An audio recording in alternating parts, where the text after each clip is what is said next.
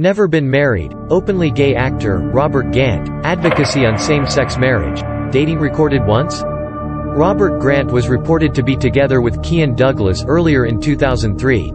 Kyan Douglas is a well-known TV personality known for his makeover shows like Queer Eye. Kyan Douglas and Robert Grant were together for a short amount of time from August to December 2003. They have remained friends since then. Kyan Douglas dated another boy from March 2004 and even got into a short engagement with Gregory Durham in June 2006.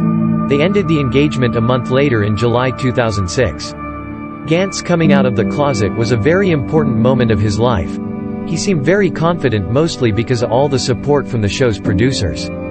He has also used education of the law to support various elderly LGBT community, supporting organizations like Services and Advocacy for the GLBT Elders, SAGE, and Gay and Lesbian Elderly House, GLEA. For such support towards LGBT communities, he has been honored with various awards like Special Civil Rights Awards 2013 by the City of New York, National Equality Award in 2006, Visionary Award in 2008, and Davidson Valentini Award in 2007. As we all know that Robert's role in Queer as Folk, but it has ended since then. But if there are any fans of the series out there, then you don't want to get your hopes down. There might be a possibility of the series reboot, according to Robert Gant himself. In an interview with Entertainment Daily in August 2016 about his upcoming movie, Summer of Dreams, where he talked about the time, Queer as Folk, reunion might not be right.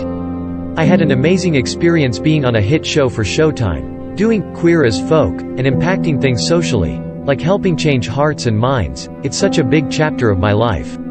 After being honored by ADL Florida, Robert Gant took his time to talk about the current issues in our society regarding the LGBT community, and he had a lot to say. Among these various honorees, they were recognizing my work in the LGBT community in relation to aging.